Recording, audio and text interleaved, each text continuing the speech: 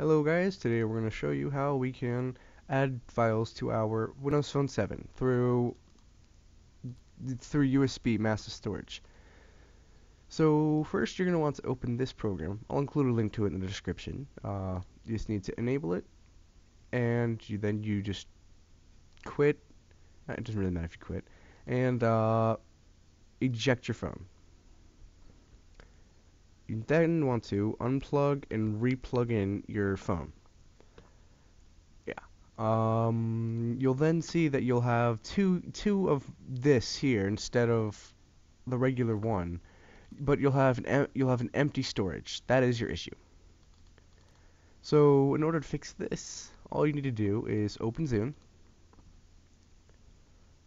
and you'll see that you'll have this error. So all you need to do to fix this is just unplug and again replug in your phone. Na, na, na, na, na.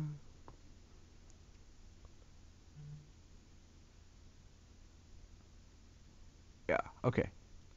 Next, you're going to see that you're going to want to click View Sync Options, which is below the whatever it is here. Yeah, and then you'll need to change anything that you want to sync. I'm just going to do all of it just because. Just anything you want to sync here, and then you want to click OK. Alright, almost there. All you want to do is then next close Zune and use Task Manager, which is Control Shift Escape, and end any processes that have Zune within them. Okay. Then you're gonna yeah, okay. That fixed it right there. So as you see there that it fixed it. We can add music here. I don't even know what this is.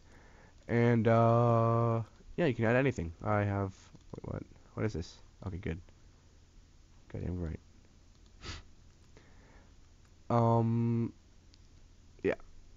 Alright. That is how you're going to fix your Windows Phone 7 issues. Thank you for watching.